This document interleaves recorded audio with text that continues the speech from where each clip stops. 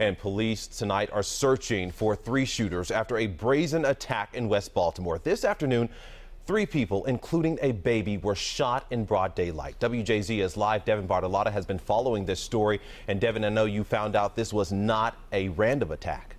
That's right, Marcus. Police tell WJZ these shooters knew exactly who they were looking for, and there was no concern for who might be caught in the crossfire. A calculated shooting in broad daylight on this West Baltimore street.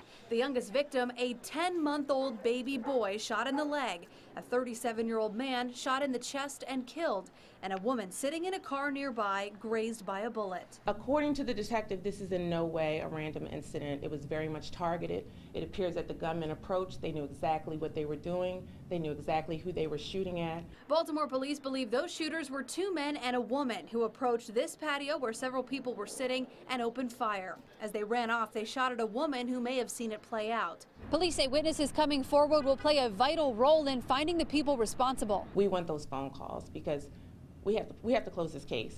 I mean, things like this just cannot happen. A 10-month-old baby was wounded.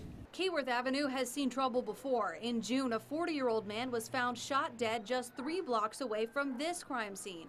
Now police are seeking justice for 3 victims, eager to get a callous killer off the streets. Now, police have not said if that 10-month-old baby is related to the man that was killed, but that baby and the woman who was grazed by the bullet are both expected to survive.